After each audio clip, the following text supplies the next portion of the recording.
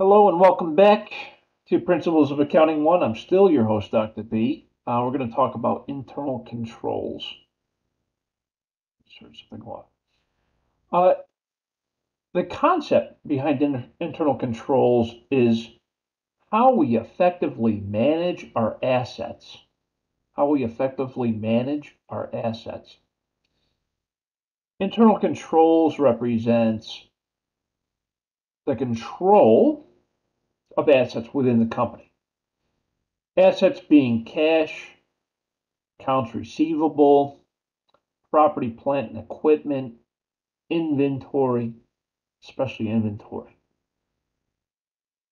How we're effectively managing those things. That's what internal controls is.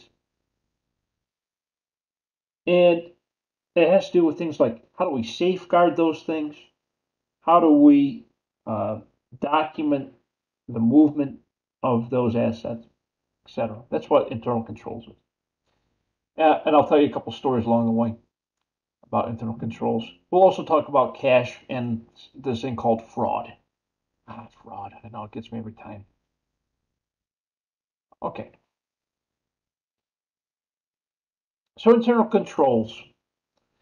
It's a process and a procedure guided by policies that help us to protect our assets, ensure reliable accounting, uphold company policies, and promote efficient operations. When we protect our assets, what we're talking about there is how are we safeguarding them? How is my cash being protected? Well, I have a lock and I got a key. How's my inventory being managed and protected? Well, I have valuable inventory locked up in a storage area under lock and key and a couple of cameras. And then for the non-valuable inventory, I have that in a separate location, whatever. That's methods that we use to protect the assets, right? How is my cash being handled? That's a way of protecting the assets. Ensure reliable accounting. Accounting is usually done by more than one person. Yeah. Here's how. I usually have two individuals.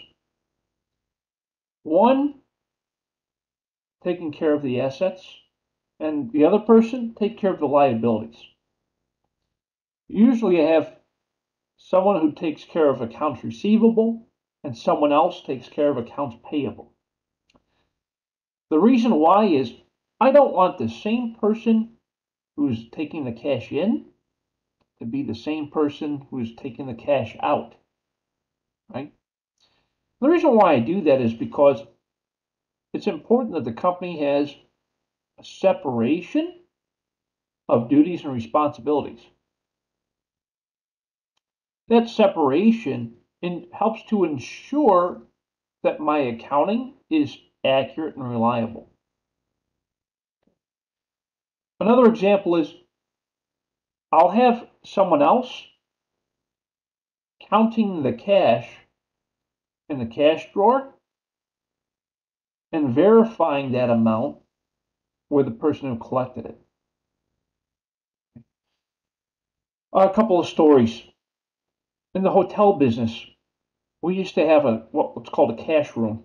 Okay, the cash room, it's literally a safe. It's a walk-in safe, and in that walk-in safe, there would be cash counting machines, and there would be two individuals. One person counting the cash, another person recording the cash transactions on the ledger, and then of course we had the cash counting machines.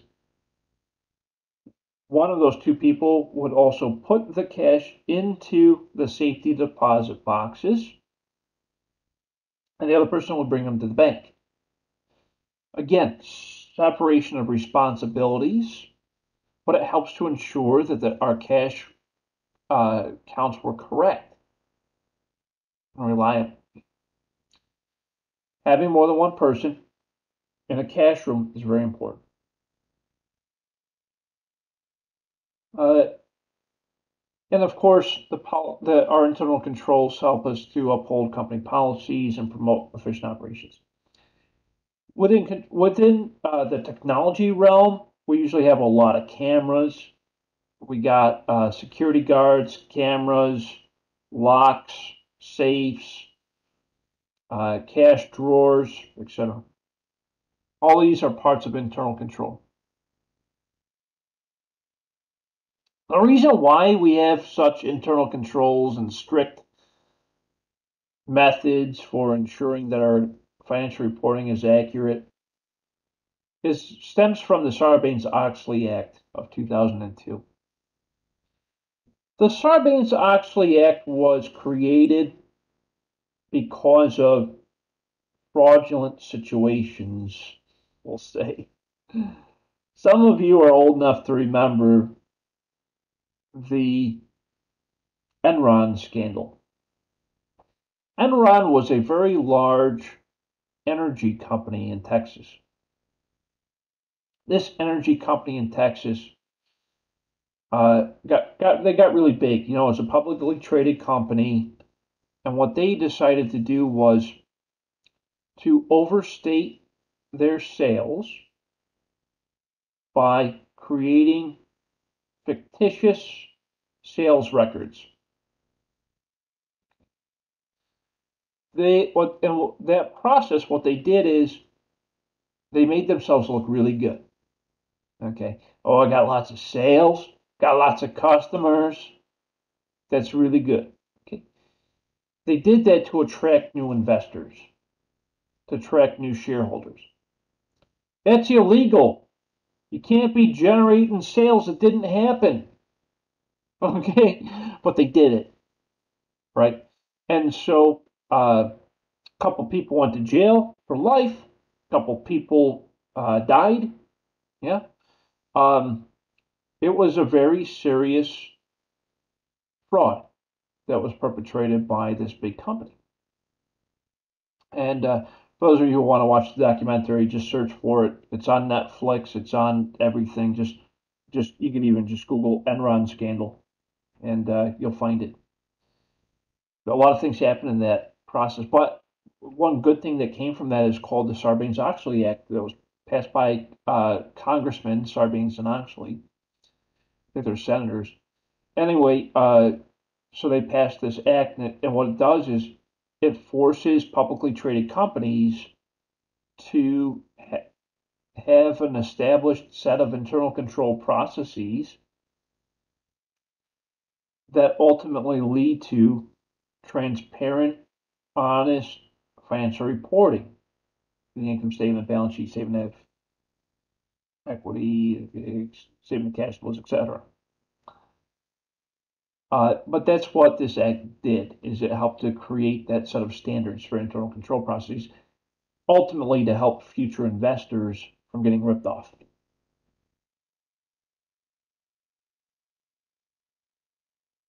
Along with that came organizations, governing bodies, to create what's called the Committee of Sponsoring Organizations, also known as COSO. And what this body did is they helped to establish 5 key components to internal controls, which ultimately adds quality to the accounting information being established. The first is to control the environment. This relates back to my story, right? About the cash room at the hotel with having 2 different individuals counting cash and collecting the cash and recording it, and etc. That's a part of the control environment. I also have my security cameras and security guards, etc. Well, that's part of the environment. That's the natural environment within the building. The second is that COSO established is called risk assessment. It's important to assess the risk of the company. An example of risk assessment is making sure that your customers don't trip and fall. Okay, you don't want your customer falling down on your property. Let me tell you, your customer will sue you. Okay. Oh, I tripped and I fell on some ice on your sidewalk. What's going to happen? They're going to sue you. Okay. So risk assessment. Make sure that that sidewalk is salted. Control activities. As having a set of internal control processes that separate the responsibilities of individuals. That's part of control activities. Providing clear, concise information and communication to your employees, stakeholders like customers, the government, whoever's interested. Yeah. Clear, concise information and communication. And of course, monitoring that process of internal controls, making sure that they're working.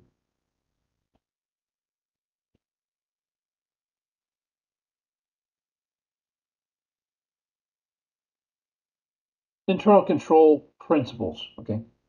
These are like a very basic set of principles for internal controls for companies to have. One, of course, is to establish responsibilities of the individuals within the company. Who's responsible for what and doing what?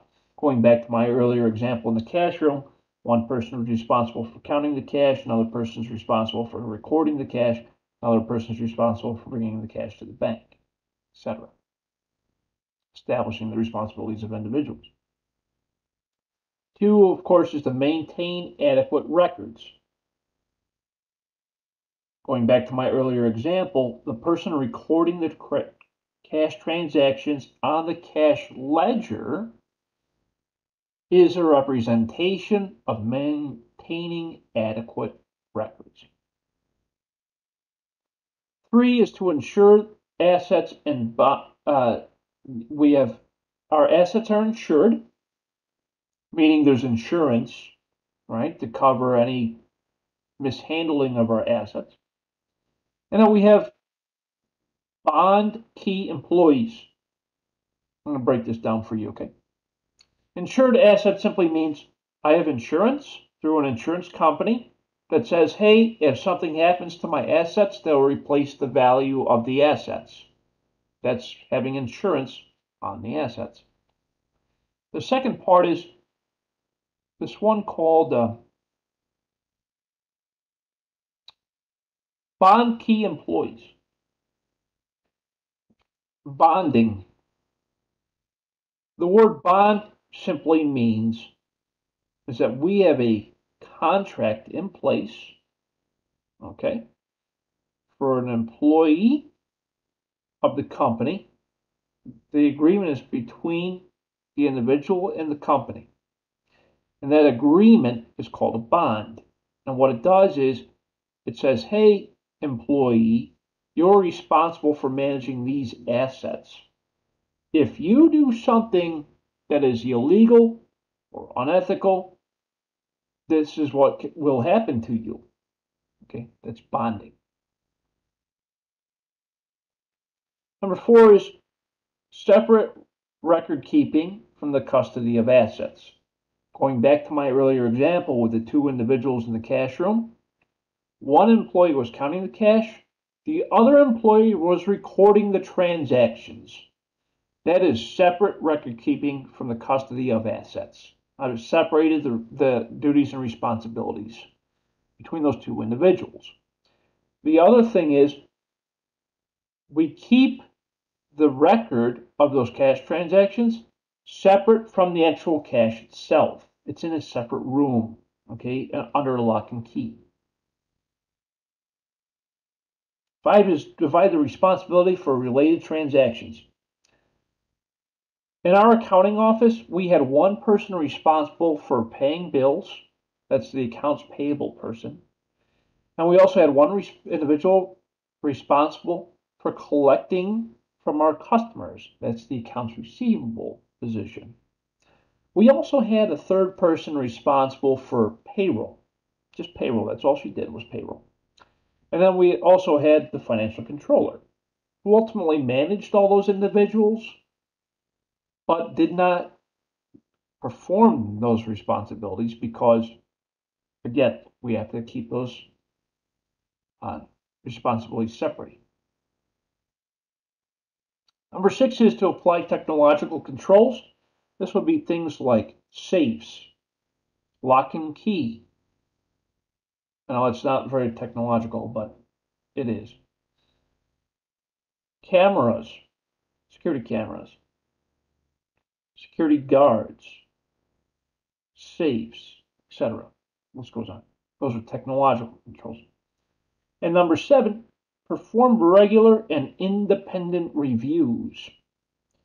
Once a year at least, it's good practice to have your company audited on purpose. Okay. And the reason for that is because having somebody from the outside audit your company on a regular basis helps to ensure that your accounting records are accurate.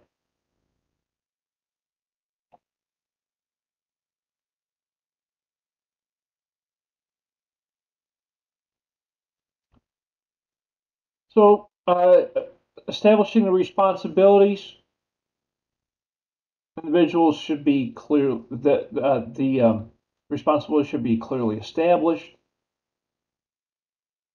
Certain tasks should be assigned to one person. You know, separate the responsibilities in between individuals.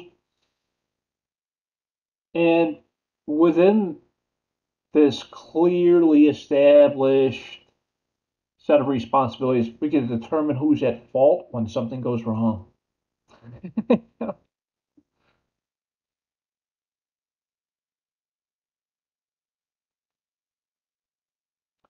Maintaining adequate records, again, extremely important. Protecting the assets, helping managers to monitor the company activities. Records include things like the general ledgers, the sales receipts, pretty much any paperwork, really. We want to make sure that these are adequately maintained. Like, for example, in my accounting office, the way it works is I have the invoice attached to the copy of the check, but also attached to the invoice, I have the packing slip that came in the box. I have the original purchase order, and I staple those 4 documents together. Okay? Those 4 documents represents a completed transaction. So when I get audited by the IRS, they'll say, hey, what about this sale? And I'll be like, here it is. Here's all the supporting documents. Maintaining adequate records is so important, especially when there's an audit involved. Yeah.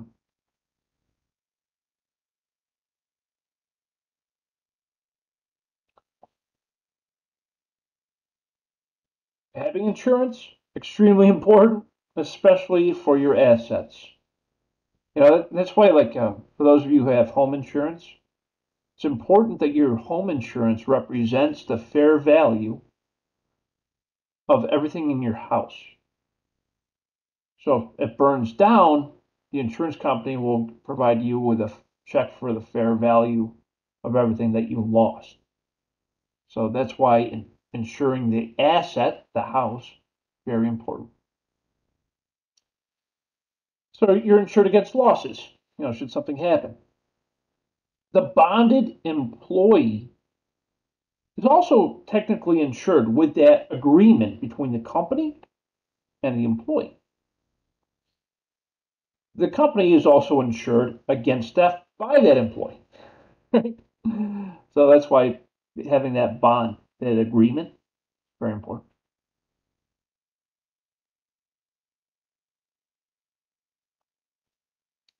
making sure that there's a separation of duties and responsibilities between employees for the recording of accounting assets, extremely important. It reduces the risk of theft when there's more than one person involved. Yeah. And if the two employees get together and they agree to commit a crime, uh, you know, or perpetrate a fraud. Oh, my lights just flickered. It's kind of weird. I'm still online, right? You guys can still hear me? Yes? Okay, thank you. If two employees get together and they try to commit a fraud, we call it collusion. And that's one of the only ways that they can try to circumvent this type of internal control. But oftentimes they get caught. Trust me, they'll get caught. So important to divide the responsibility between the related transactions. I have one employee that takes care of accounts receivable, another employee that takes care of accounts payable, and another employee that takes care of payroll. It ensures that each person's acting responsibly. It helps prevent fraud and also errors. Call that separation of duties. We use things like time clocks, lock and key, safes, um, guards, scanners, you name it. Electronic filing systems. All of these technological controls help us to prevent fraud and also provides accurate accounting information.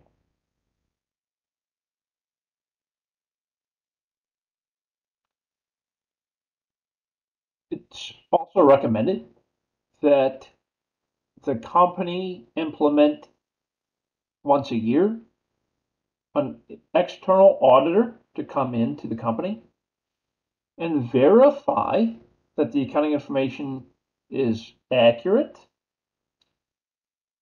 So the person that comes in from the outside is called an auditor. And they'll come in and they'll verify that all of your accounting information is accurate, it's true, it's transparent. Uh, it helps prevent errors. It also helps prevent fraud.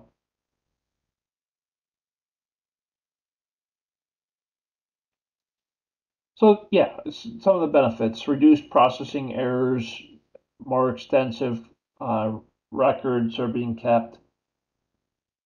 There's an evidence of the process in place. Helps to improve e-commerce, and there's a separation of duties. All of those things help the company to. But I mean, that's the benefit. That's the cost benefit. Unfortunately, sometimes humans still screw things up, so they might be careless, misjudge, or they're confused. We call those human errors. Humans, unfortunately, can also perpetrate fraud.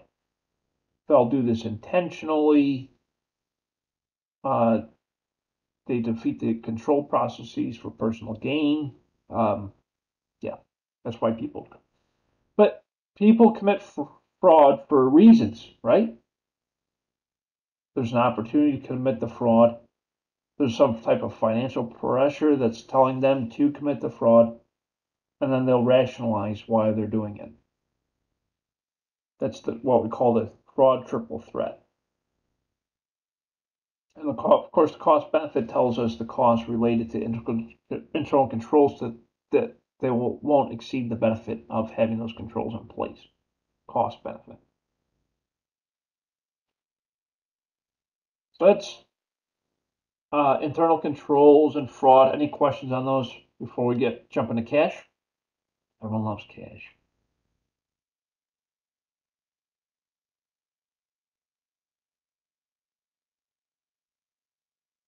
Yeah, all good so far.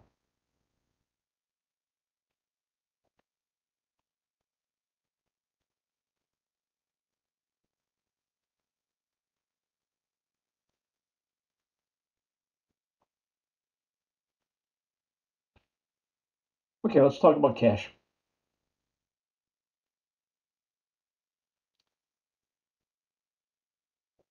As I mentioned earlier, it's really important that you have more than one person controlling cash.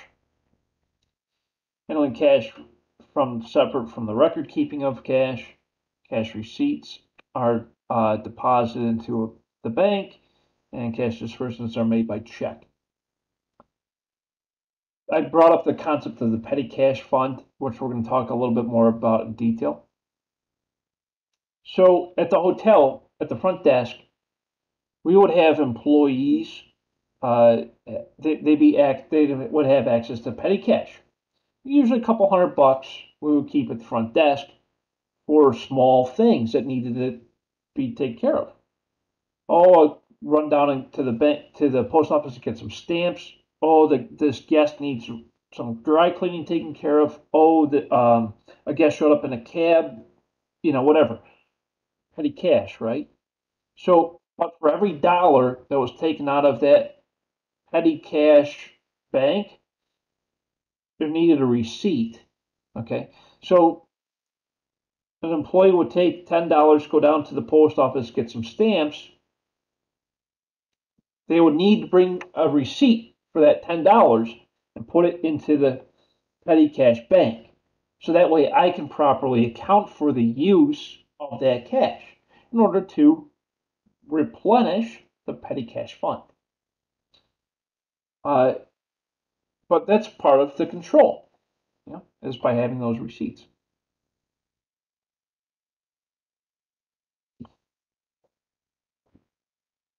As you know, cash is cash. Coins, paper money, checks, money orders. Those are all cash. That's cash. Cash equivalents are like stocks and bonds, short-term investments. Those are what we call cash equivalents. But cash is cash. Currency, coins, checks. That's cash. Money orders, certified checks. So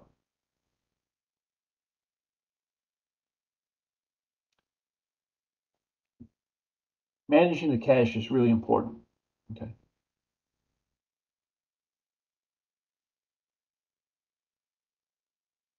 The reason why managing cash is important is because the business will go out of business if they don't have enough cash to operate. If you don't have cash to pay your bills or your employees, you're done. Okay, you're not in business anymore. If you can't pay your bills, you can't pay your employees, you're done. You don't have a business. So managing the cash is really important for that reason. Okay, so you don't go out of business. Number one, most important. But number two, you need to make sure you have enough cash to pay your employees their wages. That's a law. You have to have that to operate. So typically, we have a minimum amount set in a separate bank account just for employee wages.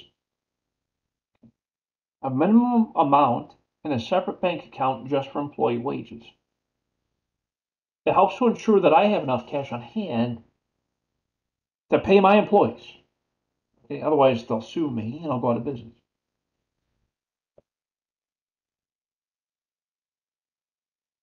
Yeah, managing the cash, really important.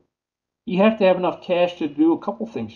Enough cash to grow the business, enough cash to pay the expenses for the business, enough cash to pay the liabilities for the business. We do that, and the way to make sure that we have enough cash is we manage the cash coming in from our customers, accounts receivable, that we're collecting those receivables. We do our best to effectively manage our liability payments, and we set aside cash for capital expenditures, like the purchase of property, plant, and equipment, or repairing property, plant, and equipment. And we have enough cash set aside for other investments. So, yeah, it's really important that we manage our cash effectively.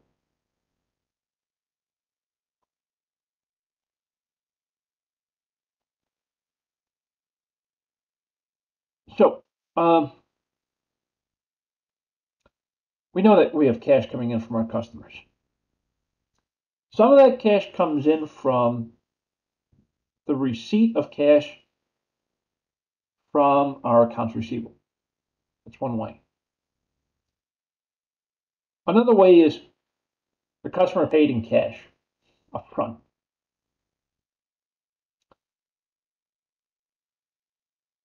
But either way, we need to manage that cash. So here's a nice illustration that shows us the separation of the responsibilities for managing the cash. But it also shows us how that cash is entered into the accounting information system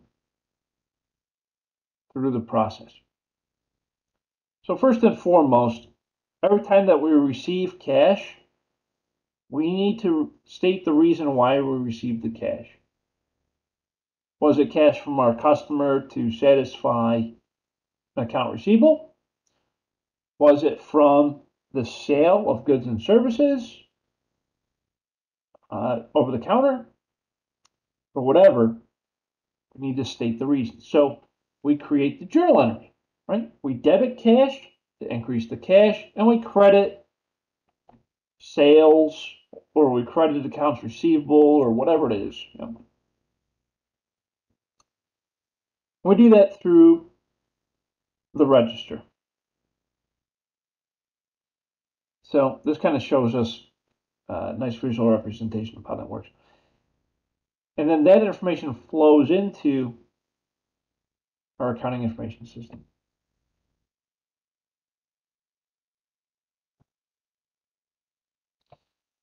Now, sometimes we make errors, okay? It happens. It happens a lot, especially in retail. Let's say you're a cashier at a grocery store, okay? Let's say you're a cashier at Safeway. You're a cashier at Safeway. And sometimes your drawer might not be correct. That happens from time to time, sure. Sometimes you forget to give the customer their change. Whoops! I kept their change by accident.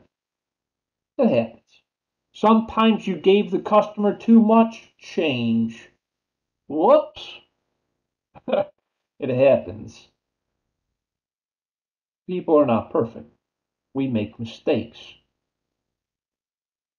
There might be a difference between the actual cash that's in the register versus the cash receipt on the tape from the cash register.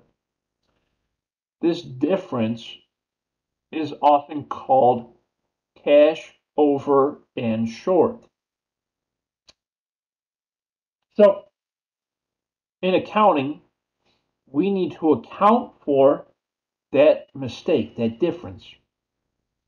So here's an example. I got a cash register that shows $550, but the amount of cash in the register shows $555. Somebody obviously didn't get their change. So we need to record that extra $5. So the way it works is we debit the total amount of cash, $555. We credit our sales, $550. And then we credit this account called cash over and short, because we're over by $5. We have to account for the $5 somehow. So we do it in cash over or short. So we credit cash over or short when it's over. If it's under, we debit that account.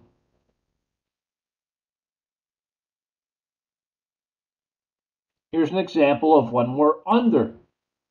Because sometimes we make that mistake too. I gave the customer too much change back. So here's an example.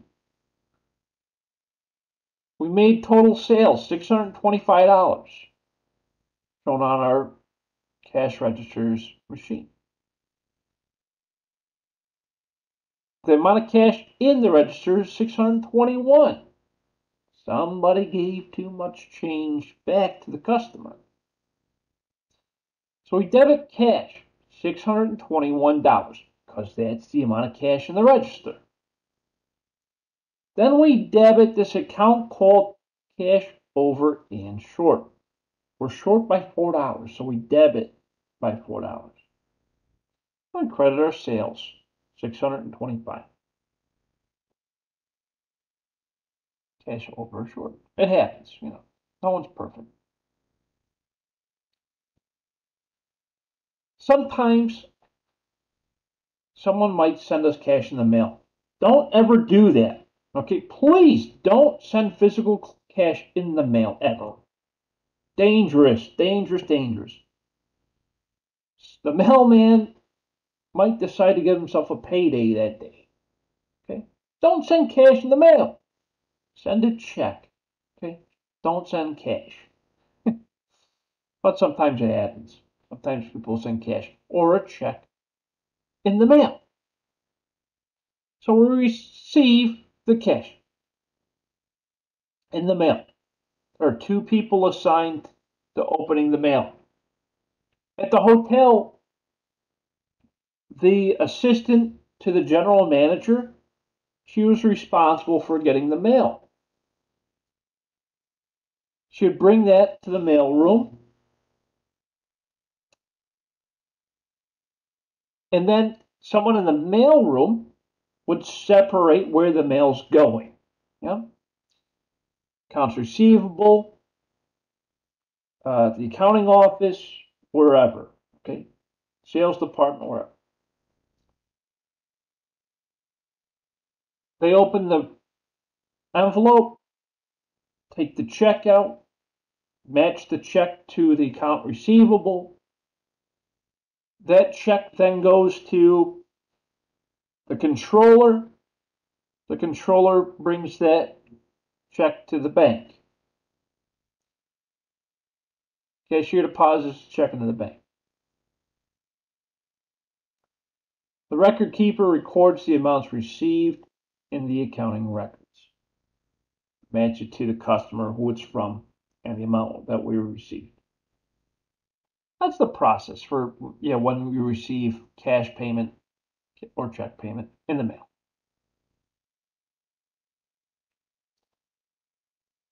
Of course, we need to control all of our cash payments, because cash is the biggest thing that gets stolen.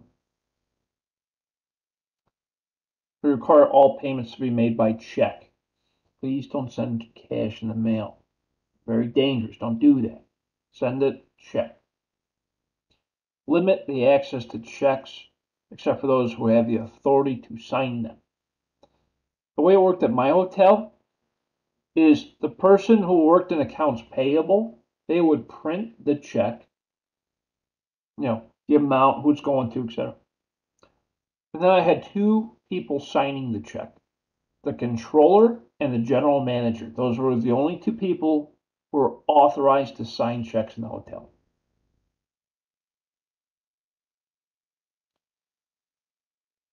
And of course, it was also important to have our cash budget.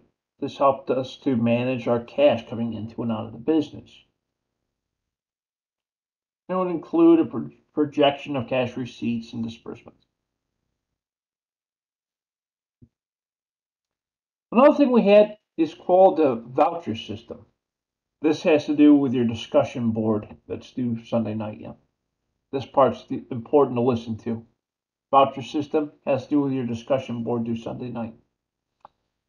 The voucher system helps to establish procedures for verifying, approving, and recording liabilities for eventual cash payments. Here's a simple way of thinking about this. You received your electric bill in the mail, okay, for last month. You're going to pay it. When you pay it, at the bottom of the bill, there's this thing that you tear off. Okay? It has the account number on it. It has the dollar amount on it. It has where it's going. Yep. That's a voucher. That little receipt thingy at the bottom of the bill that you got, you tear it off and you put it in the envelope with your check. That's called a voucher. It helps to track the payment. Make sure that it goes to the right account. That's why the account number's on there. Make sure it goes to the right place. That's why the address is on there. Make sure it's for the right amount. That's why the amount's on there. That's a voucher. That's what that is.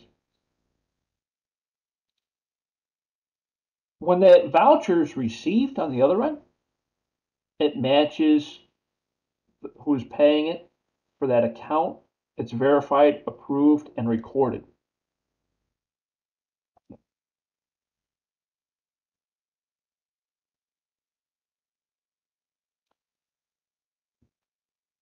This goes back to what I had discussed earlier.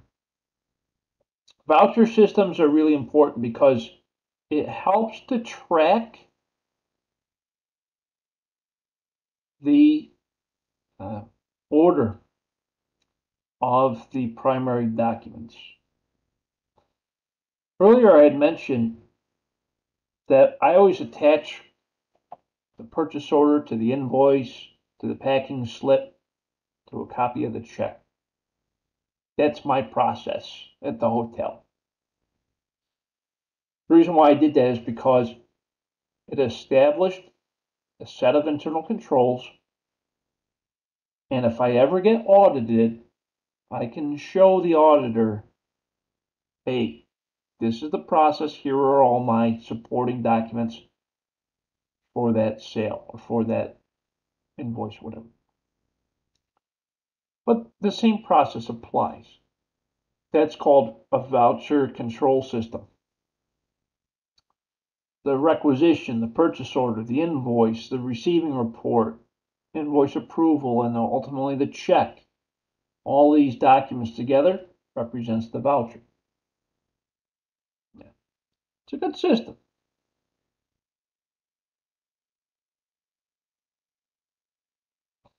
Now let's see.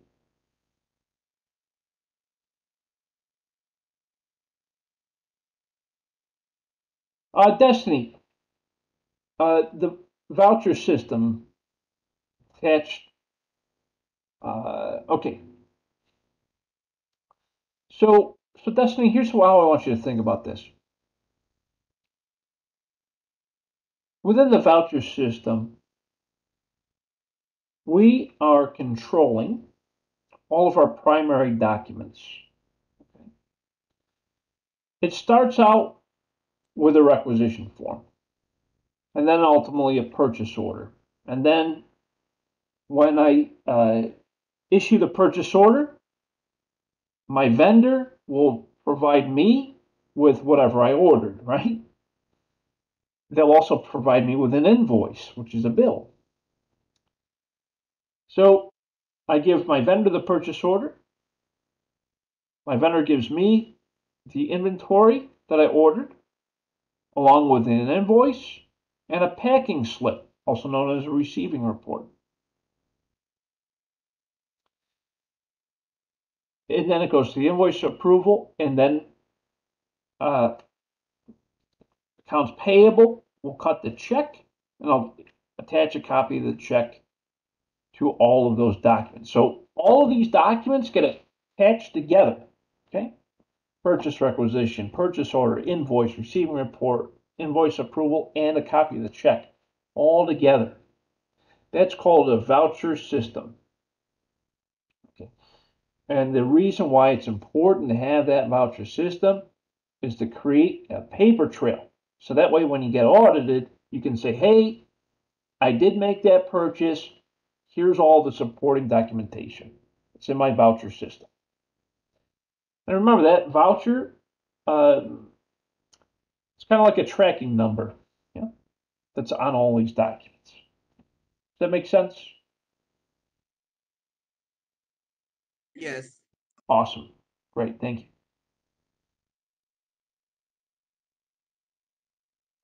Now let's talk about petty cash a little bit more. I mentioned the concept of petty cash from my experience at the hotel. It's a little bit of cash, usually a couple $100 in cash up front at the hotel. It's used to pay for small things like the purchasing stamps, office supplies, taking care of minor repairs. Uh, we used to use it to pay the person who would bring fresh flowers from the lobby, etc. Yeah, but usually very small transactions.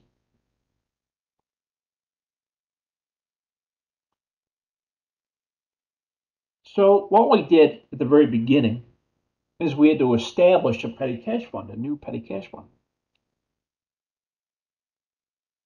The way it worked is we took cash out of our bank account, we put it into an envelope, and put it into a safety deposit box behind the front desk. Of course, there's an accounting transaction that needs to happen, right? Because we're taking cash out of the bank and putting it in the front desk. So what we did is we debit a new account called petty cash. Let's say by $250. Then we'll credit cash $250. What I did is I took the physical cash out of my cash account and put it into a new cash account called petty cash. So debit petty cash to increase the petty cash, and I credit cash to reduce my original bank account, my cash account. That's to establish the fund. So debit petty cash, credit cash to establish the petty cash fund. That's the transaction you do early on, when you know that you're going to have a petty cash account. Now, throughout the month, we'll say, the front desk will use that petty cash for, again, small cash payments. So here's a list of example transactions that have happened to that petty cash fund. Tile cleaning service, $46.50. Transportation of merchandise, $15.05 shipping. Customer package delivery, $5. Office supplies, $4.75. So they throughout the month they use the petty cash fund up to $71.30. Remember, we established it at 75. So what happens is I'll make a general journal entry. I'll debit all of those various expenses based off of the use, right? So I'll debit cleaning expense, I'll debit office supplies, I'll debit delivery expense, I'll debit shipping expense equal to $71 and change from 71.30. And then uh, I'll credit petty cash fund. Now debit all the expenses, credit petty cash fund. That represents the balance of petty cash. Once I've done that, I can then reimburse the petty cash fund. So I debit all the expenses, credit the cash to reimburse the petty cash fund.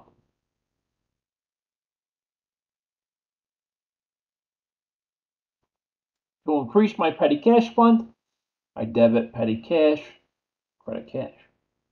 To decrease it, I debit cash and credit petty cash.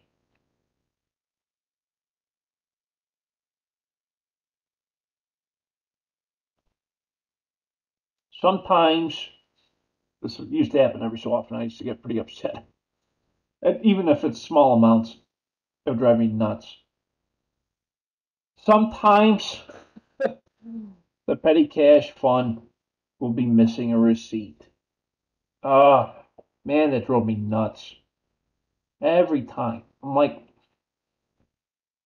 What happened to the receipt? Oh, I lost it. Oh, I forgot to ask for one. Okay, so it happens, right? So we used an account called cash over and short to account for the difference, right? And then we would use an account called miscellaneous expense to record those expenses. But yeah, we would use cash over and short to account for the differences in petty cash that we're missing a receipt for. Yeah, it happens. It used to drive me nuts. But it works the same way as that cash over and short that I showed you from the cash register example earlier on. So if there's a shortage in cash, we debit cash over and short. If there's overage, we credit it. I don't know why there'd be an overage in petty cash, but it does have time.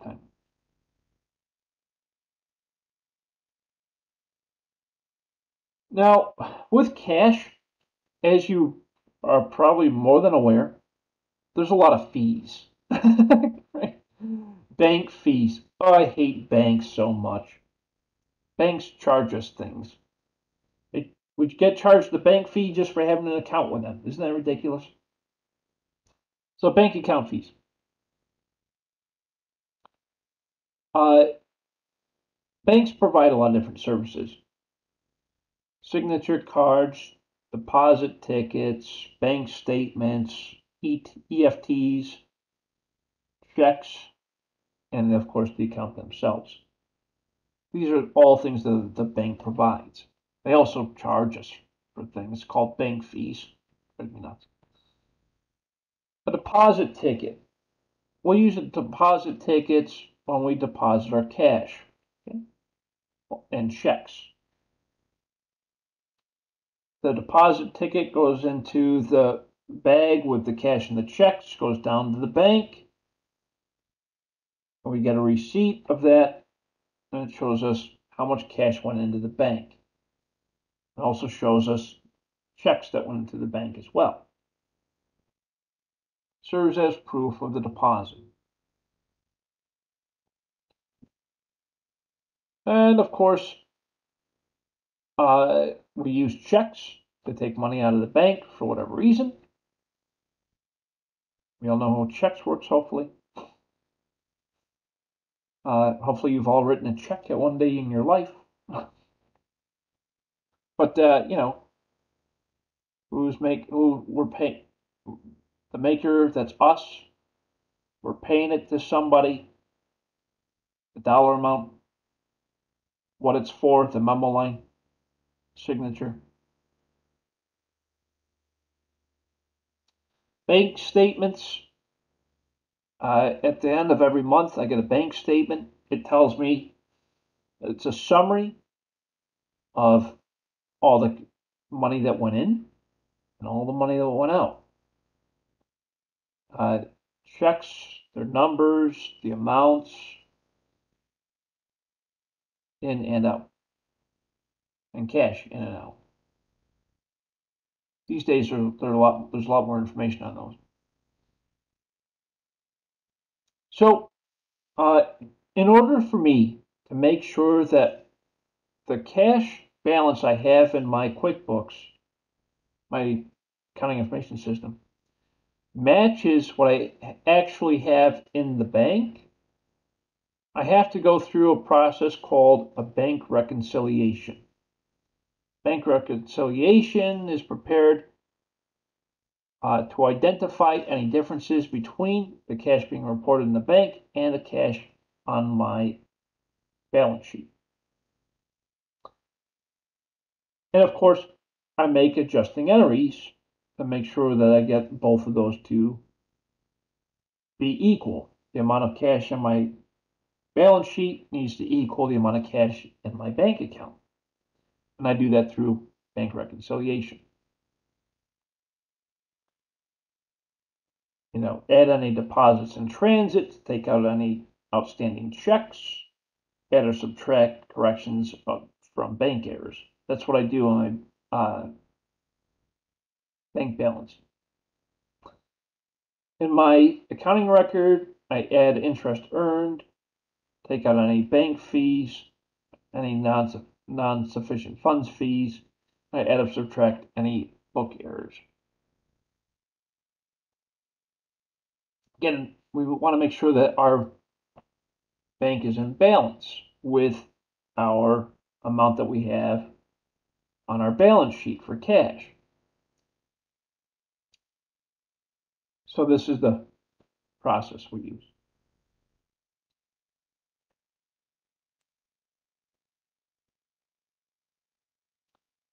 From a step perspective, we take the bank statement. We go through the process of adding in anything that's in transit, outstanding checks that haven't been cashed yet, to get the adjusted cash balance. And then on our accounting record, on our balance sheet, we add in any interest that we earned on our account, any notes that we had collected on. When we subtract out any bank charges, non-sufficient fund charges, to get our adjusted book balance. The adjusted book balance for both the bank statement and the balance sheet should match. That's what we call reconcile.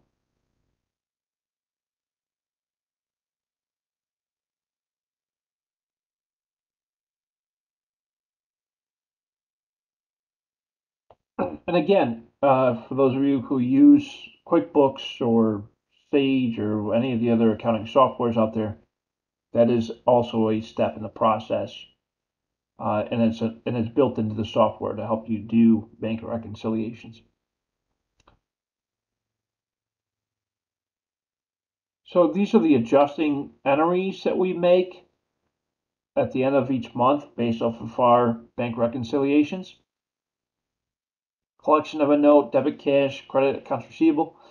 If we earned interest on our bank account, debit cash, credit interest revenue. Yes, interest is revenue when we're earning it on our amount of cash in the bank.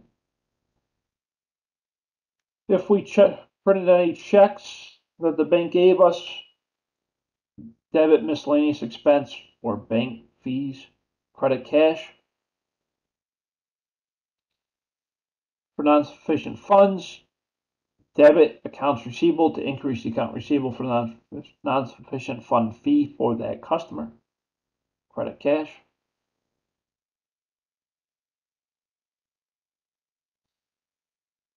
And then, of course, no day can be left unturned without at least one ratio. This one's called the days sales uncollected. Shows us how much time is likely to pass before we receive cash from our customers based off of sales we made on accounts receivable. So we take accounts receivable divided by net sales, multiplied by 365 days. We want this number to be low, okay? The lower the better. That means that because again, it tells us how much time goes by without us collecting from our customer. The lower the better.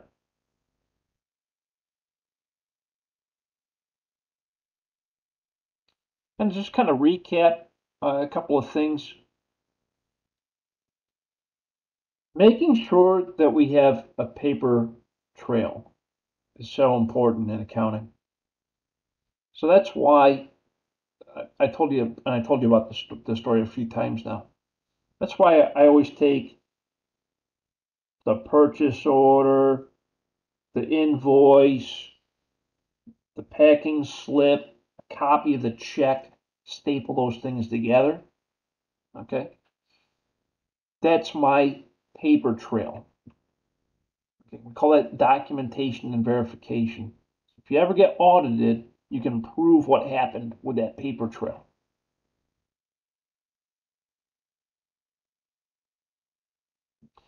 Invoices, you typically go through an approval process. The accounting department looks at the record and purchase and approve the payment after it's been done.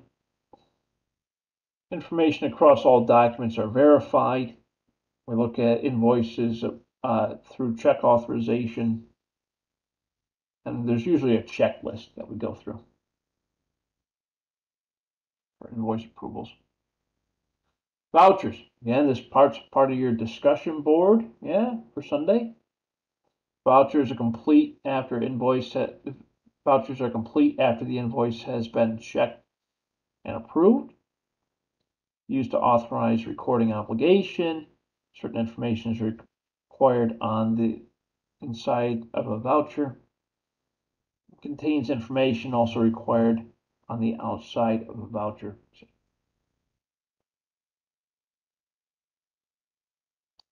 Any comments, questions, or concerns about internal controls and cash controls? Everyone's good? Okay, great. I want to briefly talk about the midterm exam. So let me go ahead and go back into the classroom, and I'm going to show you the midterm exam. Let me switch into student view so I can show you what that looks like.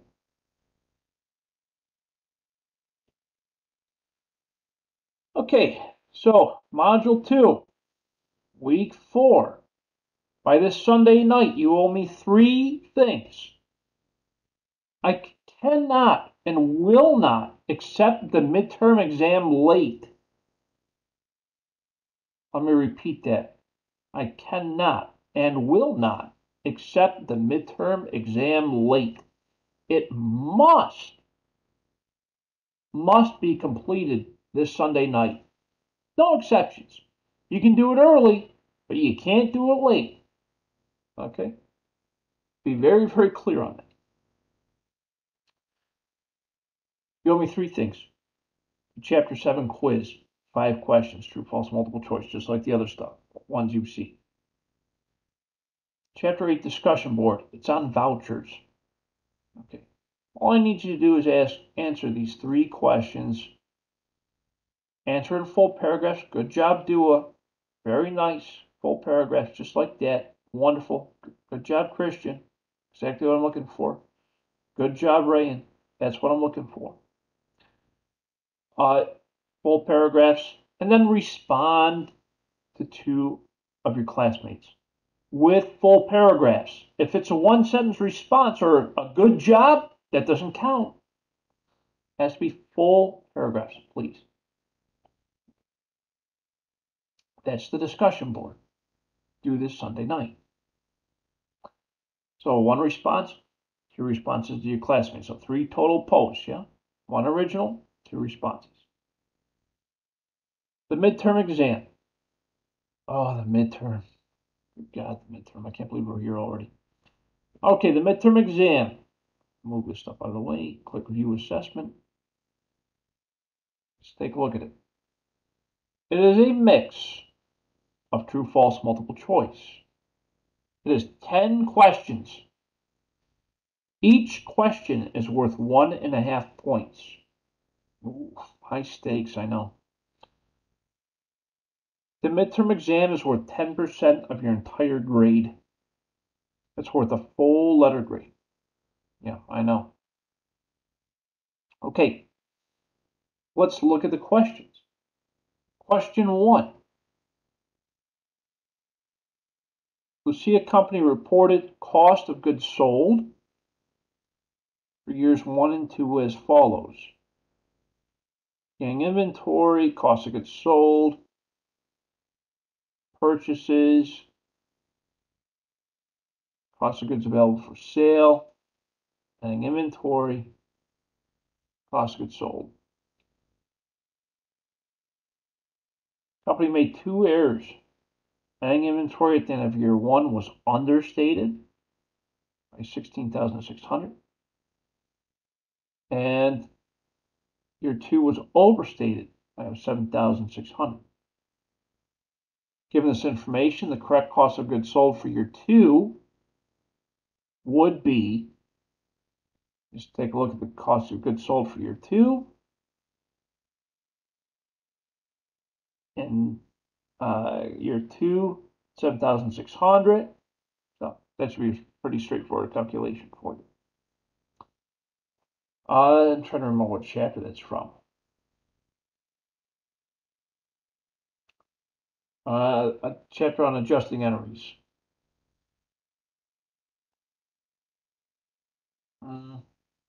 It's 6, I think. Question 2. The unadjusted trial balance. Columns of a company's worksheet shows balance of $460 for supplies. Adjustment columns show credit of $260. The amount shown at the store supplies on the balance sheet,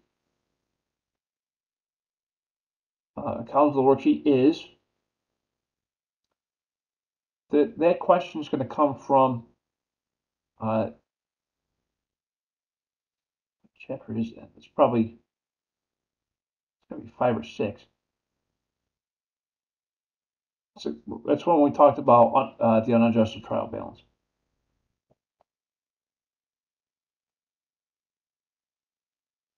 Question 3. At the end of the first month of operations, J&P Consulting reported revenue of $37,000. It also reported wages of $6,000, rent expenses of $5,000, utilities expense $1,000. Calculate net income reported on the income statement. Net income. Net income, as you remember, the formula for net income, revenue minus all the expenses. Revenue minus all the expenses. So 37,000 minus 6 minus 5 minus 1 equals, that's your amount.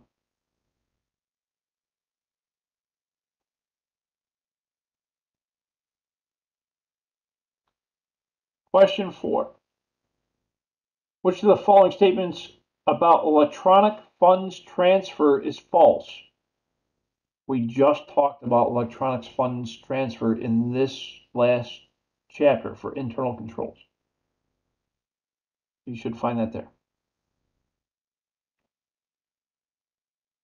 Question 5, another formula. Which of the following year-end information to calculate acid test ratio? Acid test ratio. Acid test ratio. Okay, so all you need to do is know what the acid test ratio has in it, plug in those numbers in that formula. Question 6. Increases in equity from a company's sales of products or services to customers are. The answer is in the question. Increases in equity from a company's sales of products or services to customers. Sales of products or services to customers generates revenue.